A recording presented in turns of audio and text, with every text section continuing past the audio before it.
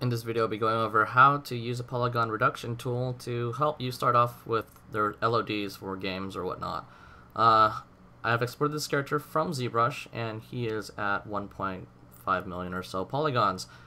Make sure you select your object and that you are under the Softimage layout. If you're in the face robot layout, just switch over back to Softimage layout. This has been in Softimage for quite some time. A lot of their versions already have this tool. So after your model selected, go to Polymesh. Under reduce polygons or something, where is that at? Polygon reduction, this tool right here, click on it. You gotta wait for a while, it'll feel like your machine has locked up. Just be patient and wait for it. You'll know that it's worked once this window pops up right here.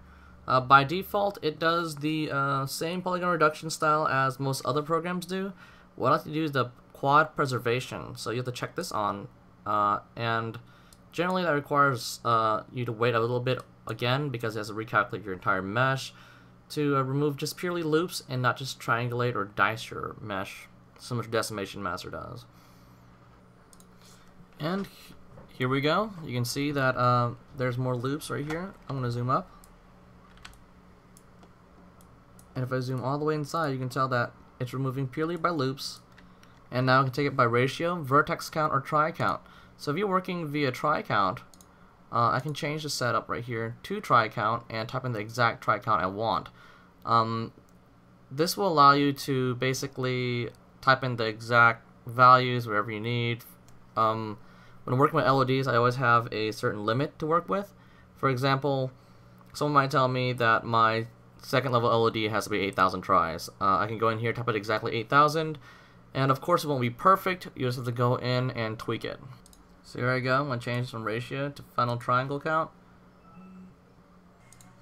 And now I can take this and scroll up and down or type in the exact triangle count I want. If I type in 18,000 for example, so you didn't wait again for it to drop down to that polygon count. And just like that, you can see it drop down. I can zoom out, you can see the rest of it. Actually, it tries to move it by loop. It's not absolutely perfect. I used to have some strange spikes here and there, but generally it tried its best to do this. What I do afterwards is I go to Deform and drop a Relax on it. By default, it's going to relax it a bit higher than you probably want. Let me make sure I select that first before I apply it. So again, there it is. Relax. Take your strength down so it's not so strong anymore. Let it think a bit. It does have every single the rest still in memory. So I'm going to take this down even more.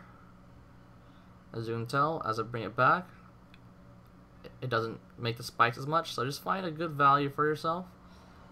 It seems like this works pretty decent. It's not nearly as spiky as it was before. This is as spiky as it is by default. And I have to pull it up just a little bit. It's already evened out most of my wires for me. And at this point I can take it back and fix it up and clean it up if I need to, or if I'm happy with this I can keep with that. If you are indeed a My user, etc., you can always select your mesh and export at this point. If you're a Softimage user, then you're good to go. Just go back and just clean it up, and there it is. There you have it. That is the polygon reduction tool inside Softimage. It's just thinking right now. Again, don't worry about it. Normally it doesn't freeze up like this. Just wait a bit, let it load stuff through the RAM again, and you'll be okay. Just like that. We're back. Remember the way Softimage, the gigacore polygon works is they just recycle your RAM over and over. So regardless of your RAM that you have on your machine, you should be okay.